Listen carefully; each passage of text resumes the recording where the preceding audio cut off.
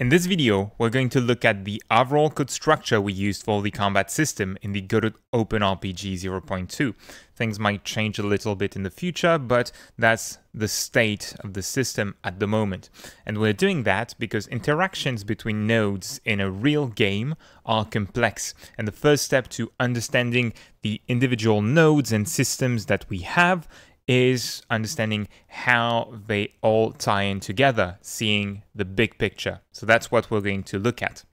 It all takes place in the combat arena scene. So in the file system, you can search for combat arena to find it. And like most of the files that are specific to the combat system, they are in the combat folder. And combat arena is at the root of this folder. So this one brings the background, the various UI elements that interact in the battle system, the spawn positions for the characters. But before that, we have to go back to the game scene, because this is what handles the flow of the game with the main game node. This is the one that's going to start dialogues, to start the battle, to go back to the map that we can see on the screen. So this game node has a combat arena scene preloaded at the start of the game. The combat arena is not added to this scene by default. It's when we start an encounter, so when you walk into this monster here on the map, the game node will receive a signal and then it will call this enter battle method. This one is going to play the transition animation with the transition color that we covered in another tutorial already. And it's going to add the combat arena. It's going to remove also the local map from the game. So it's keeping them in memory, but it's going to remove local map so you can't move the characters anymore. And it adds the combat arena, so it swaps the active game in a sense, and then says, okay, combat arena, you take control until the end of the battle. That's essentially what's happening. So onto the combat arena. That has quite a bit of code as well. Okay, so now in the combat arena, if I go to the script, it all starts with the initialize method. So let me go back up to the top. The game node is going to pass in two pieces of information that allow the combat system to work. The formation, so it's the monster formation in this case, and the party. Formation will have the different monsters, but also their positions on the screen. So it's going to add the formation, like the positions, to the spawn position node. And the party is the current characters that are available in the player's party. And for now, we only have two spawn positions on the map, where you will have character 1 and character 2. It takes the party order in account as well. The combat system, when you start the battle, it's going to do a few things. So it's going to play the intro, then set itself to active, and then start to play the first turn after it's set up the field. So after it's added all the characters on the game, the battlers and the enemies, it's going to clone them to instance them from the code directly, because your party might change, the monster formation might change, so you can't know it in advance. That is why we don't add the nodes in this combat arena directly, but that we instance everything from the code to make it as flexible as possible. Now we can look at the play turn function, so that's really the heart of the battle system. Up until the very end of this function, until line 122 here, it's only doing setup work. So first, the function is going to get the active battler from the turn queue node. It's going to initialize a few values. So basically it checks if there are any targets. If the character is dead, it's going to skip the turn and move to the next battler instantly.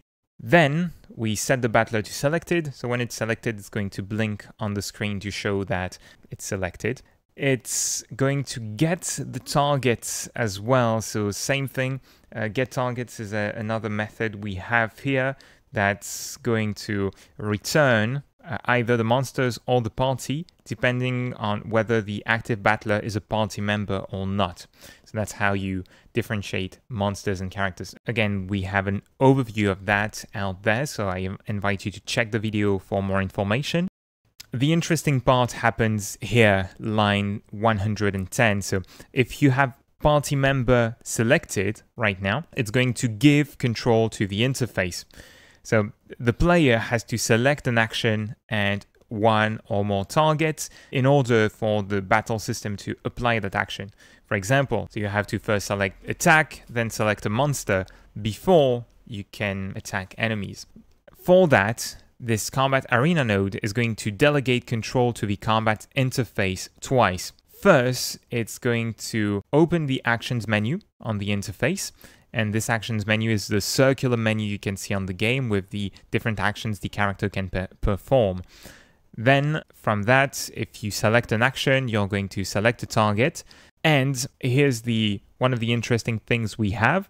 When you are coding like that in a function and you use yield to stop the function's execution and create kind of a timeline of how the battle turn is supposed to unfold, you have this problem with going back in time, which object-oriented languages are not so good at allowing you to do.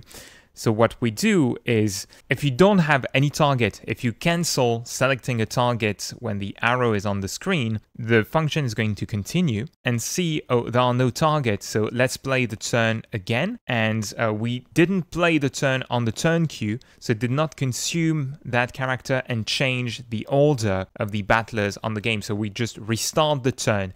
This is how we allow the player to undo their actions at the moment. However, if the player selected a target, or if when the AI is done selecting a target, we let turn queue play the current turn. We give it the action the player wants to do and the list of targets that the action is going to be applied to. And so then turn queue takes the control. So it's a direct child of combat arena that holds all the battlers, all the characters that are fighting. Again, we have a video dedicated to it, so I invite you to check it out. But that turn queue is going to apply the action, the various steps in the animation, moving to the enemy, applying the attack, and then moving back to the starting point for the attack command. So the battler does its action, and then we go back to the combat arena and reach the last two lines. If the battle is not over, if not all the monsters or all the party members died, it's going to play the turn again.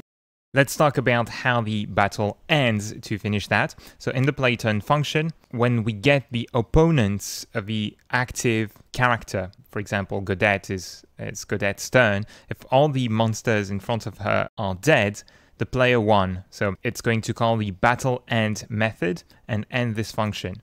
So when the battle ends, we get the active battler again, so that it doesn't rely on play turn returning anything. It's all self-contained. So we check if the active player, the player that was going to attack on the next turn, is part of the party. If so, it means that the player won and that the monsters are all dead. If the player won, we delegate some work to the reward system that's going to give the player experience points, and the UI is going to show the items that you earned, and we emit the battle ended signal, which is going to be caught by the game node here. That's going to do the steps that Enter Battle did kind of in reverse. So it's going to remove the combat arena and it's going to add the local map back.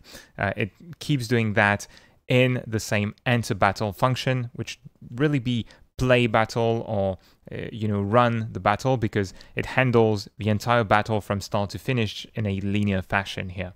We do have a few commands here. So when the battle ends, if the player did not lose, we copy all the data from the battlers that got some rewards back to the characters in the party node, so that even after we remove the combat arena, the data related to the characters is stored on them and that we can reuse them on the next battle. So if they leveled up and all that stuff, it's all stored in there. That's it for the overview of the critical path of the combat system, the overall flow of the code and how we set its architecture. So we try to use different nodes to handle specific code, to split it across multiple files so we don't have too big of a one huge file with all the functions that operate on the battle. Hopefully having it in multiple nodes like that helps to understand what's happening a little better. So we have a turn queue that handles the turns themselves, handling the order in which the characters will attack, and the combat interface, although it could use the circular menu here, so you know that there is that circular menu. We're going to keep improving the system. That said, if you have any questions about specific things you would like us to cover, please tell us in the comments below. The code is entirely open source, so you can go check the project, contribute. That said, for now, I'll just tell you to be creative, have fun, and we'll see one another in the next one. Bye-bye.